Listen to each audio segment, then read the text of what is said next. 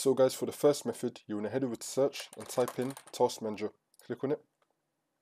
And then once you run this, if you see Brave open, you just want to close it. So you may need to scroll down to find it.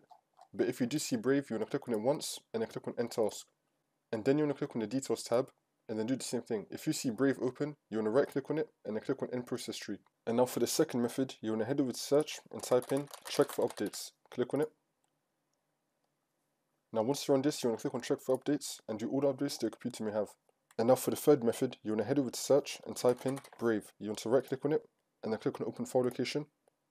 And then you want to find Brave again. You want to right click on it again and then click on Open File Location again. And now you want to find Brave again. You want to right click on it and then click on Properties and then click on Compatibility. And then you want to tick Run this program in compatibility mode and run this program as administrator and disable full screen optimizations. And under Run this program in compatibility mode, you want to select Windows 8. So you want to tick all of this and then click on OK. And now you should now open up Brave, click on Yes, and then see if this fixes your problem. And now for the next method, first you want to head over to search and then type in CMD. Then you want to run it as administrator. And then click on Yes. Now you want to type in sfc /scan now and then click on Enter. Then you want to run the scan. Now you want to head over to search again and type in Troubleshoot Settings. Click on it.